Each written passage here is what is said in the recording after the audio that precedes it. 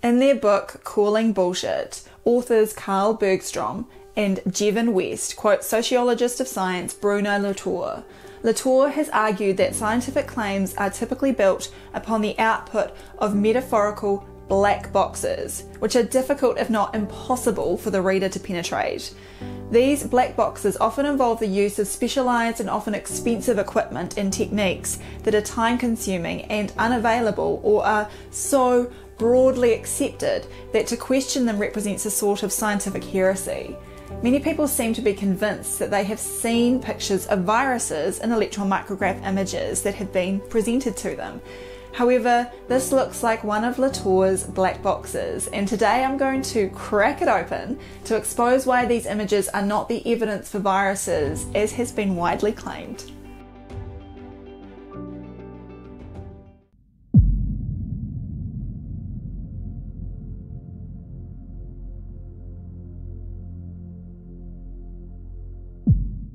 The definition of a virus is crucial, but so frequently overlooked it is astounding. You cannot declare that you have evidence of a virus by observing a sick person, noticing that several people in what appears to be a cluster get similar symptoms, or performing genetic amplification techniques such as the PCR. You will notice in the opening quote that the definition of a virus includes the words intracellular parasites. This means that a virus must be a particle that acts as a parasite, hijacking a host, such as a human, and using their cells to replicate, with these new virus particles then able to potentially infect another host. And if they are parasites, that means that they are pathogenic particles, that is, they cause a disease in the host. When the virus theory was taught to me in medical school, I believed it because I thought that sound scientific experiments must have been completed to back the theory. It wasn't until later that, at the suggestion of others, I investigated the literature for myself and found major problems due to gaps in the evidence. It became clearer that much of what was being presented as evidence was simply information being potentially misinterpreted in order to fit the theory. Static images are something that can easily be misinterpreted after we assign meaning to them that may in fact be disconnected from nature and reality. And this is where the problem of electron micrographs of what are said to be viruses needs to be explored. During my training, I would read up on a disease such as measles, and somewhere in the chapter of a book would be an image of what was said to be the measles virus. But what had been done to show that this snapshot of some particles had confirmed that they were viruses that could cause this disease? Was the alleged criminal really the cause of disease because somebody had pointed to it with an incriminating arrow? It kind of reminds me of accusing a person outside a bank of being a bank robber just because they were there. To understand the difficulty of assigning meaning to photographs, we can use an analogy involving house fires. If we were only ever shown photographs of firemen standing around smoking piles of ashes, then it could be concluded that they were the cause of the fires, or even that fires were the cause of firemen. The firemen all seem to be comparable sizes with similar external appearances. Perhaps differences in their uniforms could be due to different strains of firemen. Sometimes there are images showing house fire epidemics that engulf whole neighbourhoods, and once again we see firemen everywhere. What on earth is going on here? Now, of course, all this seems silly to us because we know that house fires are caused by other things that can be easily replicated with experiments. We also have real-time accounts and video footage that clearly shows the temporal pattern where firemen turn up only after the house is on fire and are there to suppress the flames and stop it spreading further. Only once we know all of this can we put static images of house ashes and firemen into the right context. So when someone shows you an image purporting to show a virus, how do you know this is the case? In this situation, the electron micrographs are static images which show various nanoparticles in and around cells. Electron micrographs are photographs of stuff that has been embedded in resin and then cut into very thin slices. Whatever is visualized in these images is dead. Their particles certainly don't replicate, and evidence for that must be sought elsewhere. Thus, only if there was past proof of replication and the particles have unique characteristics should anyone have any grounds to suggest the virus label. But as we'll see, that is not the case. In this 2021 paper from the CDC, the authors state that investigators have inaccurately reported subcellular structures, including coated vesicles, multivesicular bodies, and vesiculating rough endoplasmic reticulum as coronavirus particles. They go on to say that we describe morphologic features of coronavirus that distinguish it from subcellular structures. In addition, although the characteristic spikes of coronaviruses may be visible on the virus surface, especially on extracellular particles, they are less evident in thin sections than in negative stain preparations. Keep in mind that the lead author is a specialist in electron microscopy, which is an important consideration, as we're about to discover. They are saying that to identify a virus, you need to know exactly what to look for in a structural sense. That would be a reasonable statement if it was already established that they knew exactly what a virus looks like. But how do these experts know what a virus looks like? At some point in time, somebody must claim that they have identified a new virus. If you haven't already seen it, then please watch my video Unscientific Human Experiments on my Odyssey channel, as it covers what was claimed to be the discovery of coronaviruses in the 1960s. Much of the research came from David Tyrrell, who was associated with the Common Cold Unit in England. Tyrrell sought help from June Almeida to produce electron micrograph images from samples that were said to contain these newly discovered alleged viruses. But as I have outlined previously, neither Tyrrell nor any of the other virologists purified their nanoparticles and subsequently demonstrated that they were actually viruses. That is, parasitic particles, and additionally, as they claimed, were the cause of respiratory diseases. They took samples from patients who were said to have viral infections and then performed various tissue culture experiments in test tubes. Based on the reactions they observed, they declared they had isolated various viruses in their test tubes. But as we know, this does not mean they physically separated the particles so that they could work out exactly what they were made of and perform controlled scientific clinical experiments. Although, unlike many of the virology papers today, at least the methods section is front and centre in Tyrrell and Almeida's 1967 publication. Reading the methods section, we see they claim to inoculate respiratory tract cells from what they described as human embryos. Although at 14 to 24 weeks gestation, they are more than embryos and should be called aborted fetuses. Perhaps again we can see the trend of them being very loose with their terminology. In any case, they report that the cultures were inoculated by dropping 0.2 mL of virus suspension onto the tissue. So here is another sleight of hand.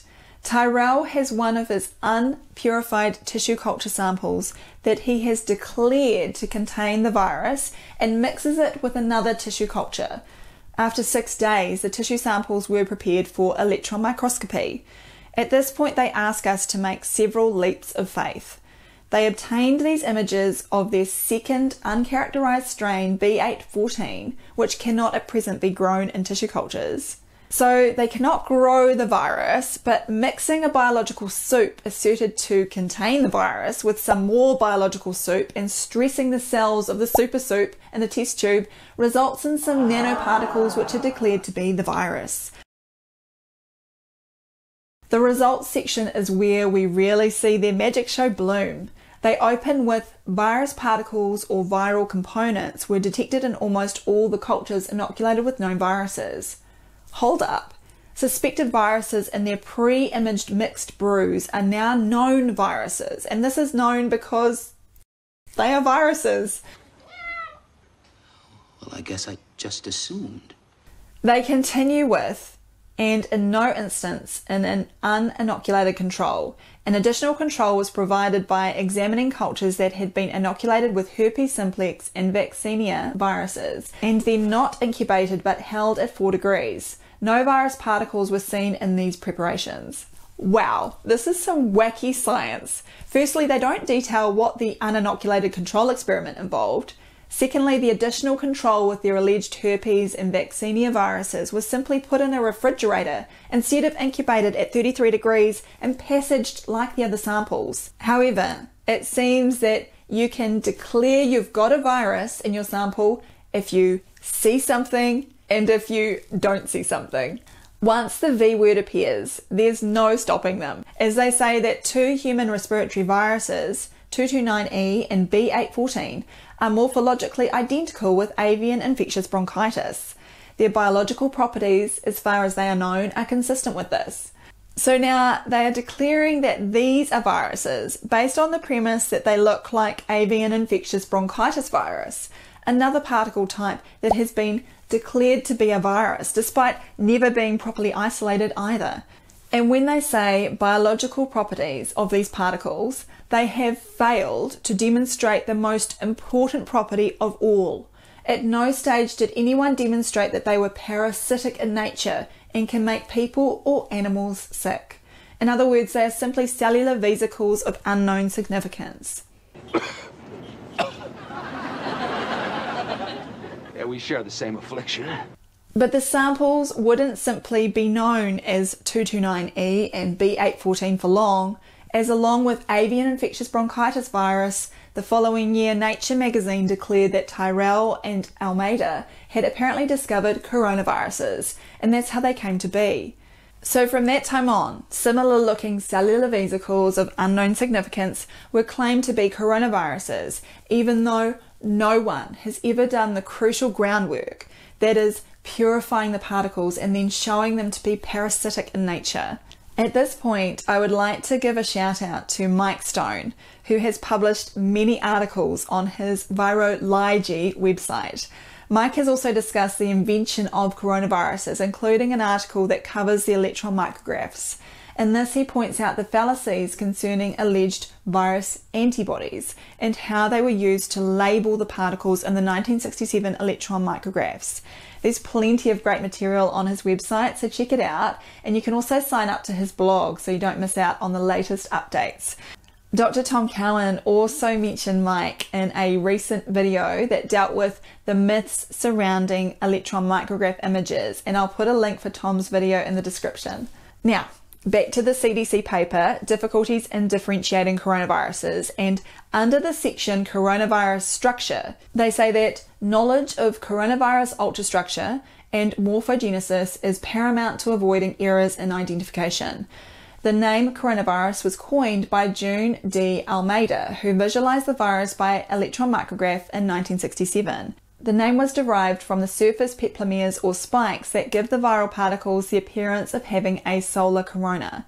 So that's it. The whole basis to what coronaviruses were supposed to look like forevermore came from Almeida's 1967 images, setting the standard for others to follow. Can you see the problem here? Almeida never demonstrated that the particles she imaged with her electron microscopy were viruses.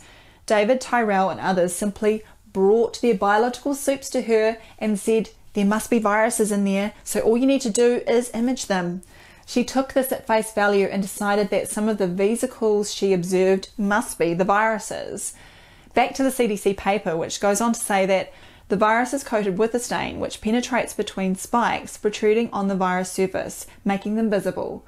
Thus, negative stain electron micrograph images readily show the prominent spikes that are associated with coronaviruses.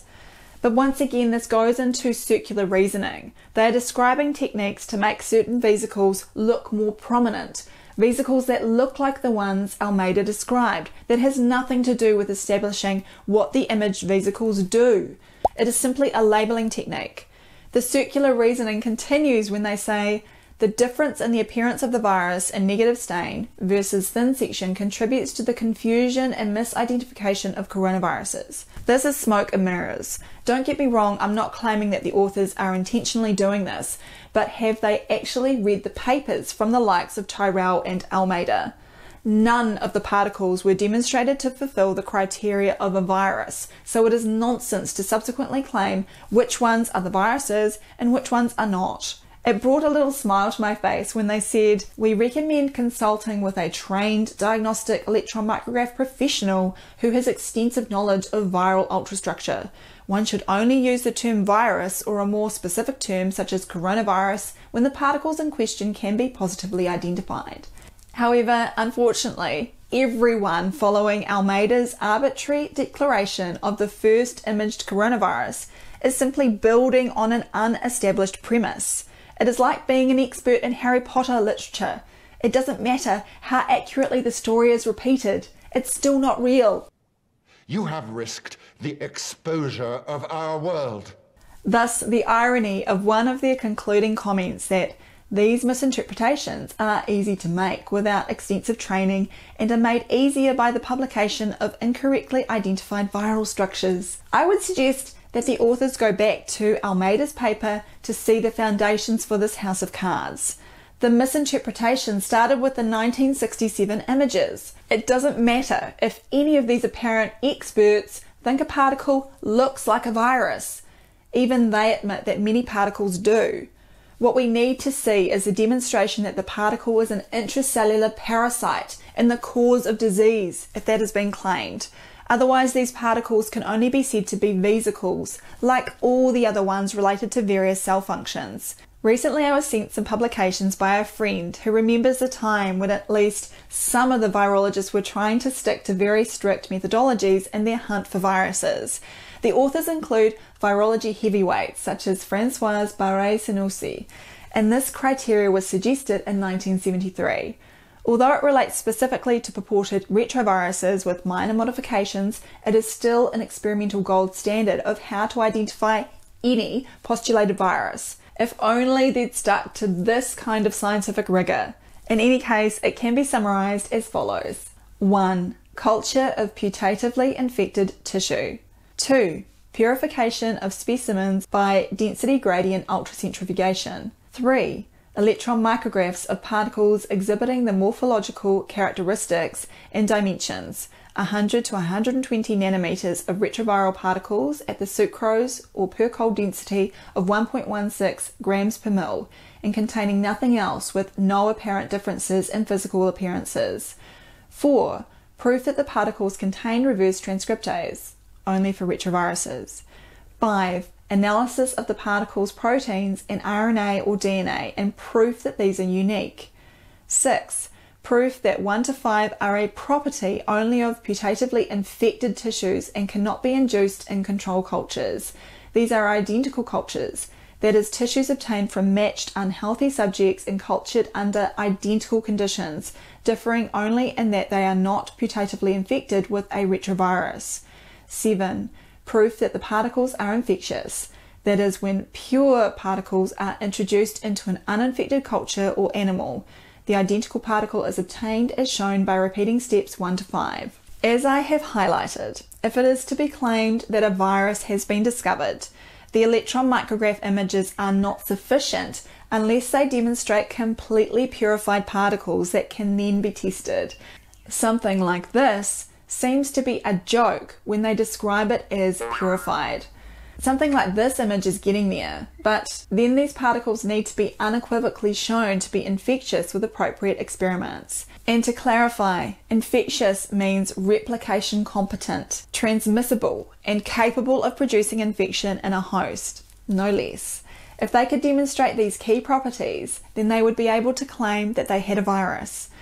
June Almeida wasn't even close to fulfilling the criteria when it was announced to the world that she had found a coronavirus in her pictures. But 55 years later, these particles are being mislabeled as coronaviruses more than ever before, and not just by some people, as the so-called experts might claim, but by all of them.